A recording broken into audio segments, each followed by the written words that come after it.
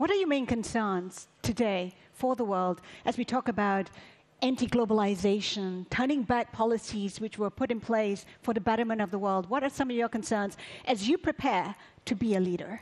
I'm a small guy, village head, and there's so many experts here. I don't want to be pretentious, giving some great ideas.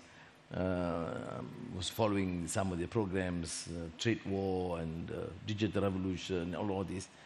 But I think what the world needs, of course, some ethical concerns, bring back humanity, and in governance, good governance. I think these are central issues that we have to bring back to the world.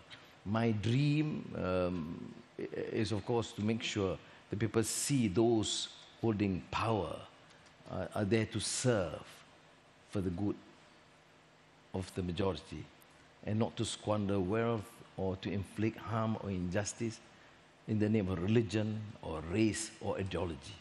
And that is, I think, what we need in this world.